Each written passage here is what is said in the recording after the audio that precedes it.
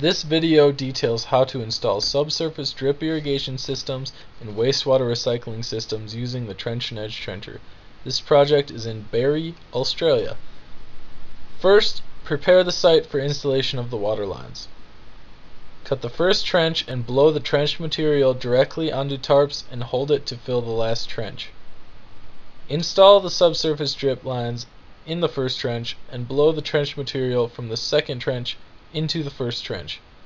Continue blowing the trenched material into each of the previous trenches after installing the subsurface drip lines.